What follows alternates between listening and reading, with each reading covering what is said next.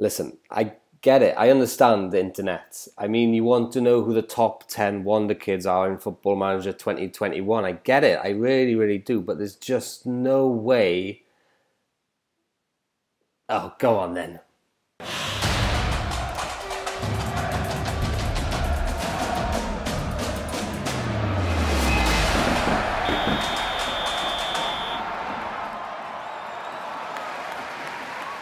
Hello and welcome back to FM Blog, the original Football Manager YouTube channel. FM21 is out, the beta version anyway, and we have scouted all the Wonderkids, and this video is the 10 best Wonderkids and what they look like in 2030. Now, just a favour before we start, don't forget to smash a like on the video, subscribe if you are new. So much FM21 content coming out. If you want the shortlists and all that stuff, head on over to the website, fmblog.com. We've got the guide to FM over there as well, which is really useful. But if you're interested in supporting the channel and me, myself personally, and my other channel, FM Wonderkids, where you can find lots and lots of Wonderkids videos going up at a rapid pace, hopefully, consider supporting us on Patreon. You can download all the shortlists that we make for all the videos over there, as well as all sorts of other goodies, including this actual save here, which is 2030. We've scouted an incredible amount of people. So here it is, without further ado, the 10 best footballers in 2030. And obviously these guys are Wonderkids at the start of the game. So we'll have a little look what my scouts are thinking. Boom, look at all those stars, yeah? So we'll go from bottom to top. Reece James comes in at the bottom. So right back for Chelsea at the start of the game.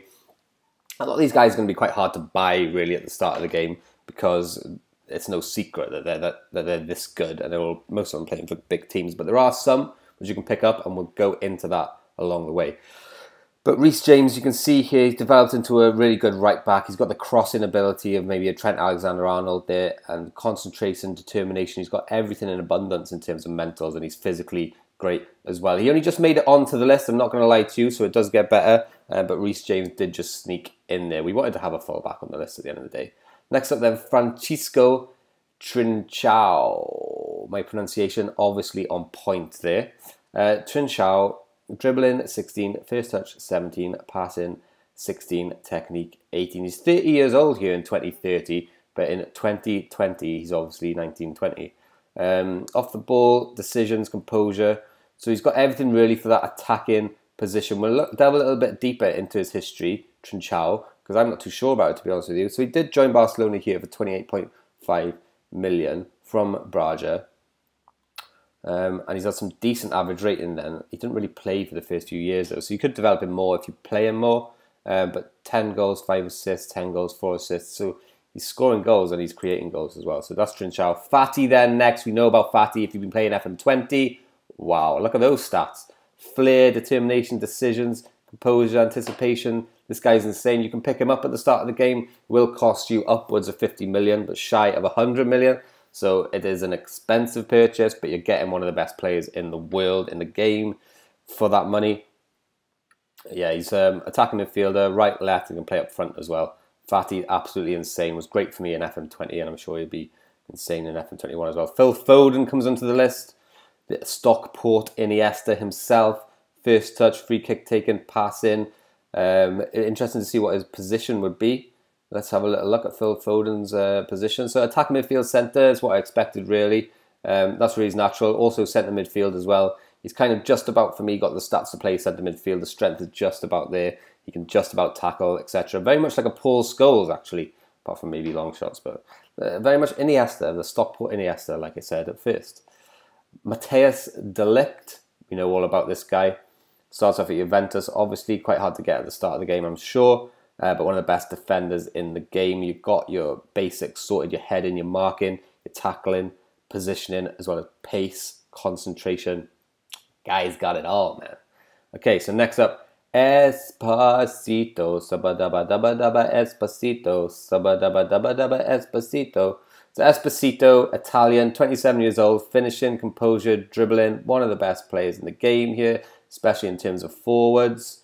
Let's have a little look into his history. He starts off, I think, at Inter Milan. Yeah, that's correct. And then he goes out on loan in 2020. This guy, you can actually, and if you check out my video I did yesterday on my channel, FM Wonderkids, hopefully I remember to put that up there. You can pick, I did the strikers. Esposito, you can get him at the start of the game for 10 million. Now the catch is he is out on loan somewhere else, so you'll have to wait for a season to get hold of him. But that's how good he gets. Absolutely insane. Camavinga is another one. You could probably pick him up for relatively cheap because he's playing for not a top team at the start of the game. But a real classic, solid centre midfielder here who can actually pass and has got some vision as well, a la Ruben Neves in the last game. Really good stats there. Jadon Sancho, we know all about Dortmund and their asking price for Jadon Sancho, so expect art to imitate life. You won't get him for less than 100 million. Well, if you do, let me know in the comments. I haven't actually tried that theory out myself, to be fair. Crossing, dribbling, first touch, passing, anticipation, composure, decisions, flair. He's absolutely insane. But what really interests me as a Man United fan is how similar Sancho and Greenwood are. Now, why are Man United so obsessed with buying Sancho when they've got Greenwood? There's only a year difference in their age. So look, 28 there. Sancho, 29 there. Okay, Sancho's a little bit better, but look at, Greenwood's class. Look at that. Free kick taking, first touch finishing, dribbling, determination, flair. And they play the same position. Sancho's got can use both feet, can he? Sancho's predominantly right-footed. We'll look at his positions, right and left there. Greenwood's more of a right-sided / forward. But that's what confuses me. Why are United so obsessed with spending so much money on Jadon Sancho when they've got Greenwood there? I know Greenwood's been out of the team recently. If you're watching this kind of live as it goes out, I know he's been out of the team. Some discipline issues, maybe application problems, but we'll see. Top of the tree then today, Kylian Mbappe. Best young player in the world, and that has not changed in FM21. He's got the holy trinity: dribbling, finishing, first touch, passing, penalty taking technique. He's one of these unachievable, £100 million plus if you want to buy him. He might not even want to come to you, but decisions, composure, anticipations. If time passes through the game, maybe he gets unsettled at his team. Obviously, is someone you're going to want to get. Best player around. Agility, balance, natural fitness, pace. Kylian Mbappe. He's 31 years old and he's still worth £92 million. Guys, that is it for today. Thank you very much for watching. Don't forget to check out the website, that guide to FM, my channel, FM Wonderkids, the Patreon if you want to support me and the channel.